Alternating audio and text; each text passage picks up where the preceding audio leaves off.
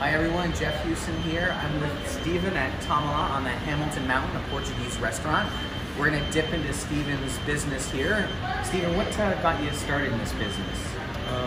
Just love cooking Portuguese food and just knew I wanted to stick with that. You know what I mean? Yeah. Doing something with Portuguese food and yeah, pretty much it. So the Portuguese food here is cooked with charcoal. It smells the whole entire area here out with charcoal smell. It's fantastic. So Steven, how long have you been in business for? It's going to be 8 years now. 8 years now? So that's a pretty good time. And they do catering here, right? What other things do you do here? Catering, we've done some private parties. We do a lot of catering, sit-down eat-ins, sandwiches, a little bit of everything we do. So open for lunch, dinner, snacks, whatever you want. So check out the link below for the website, guys. Thanks again for watching. Bye, guys.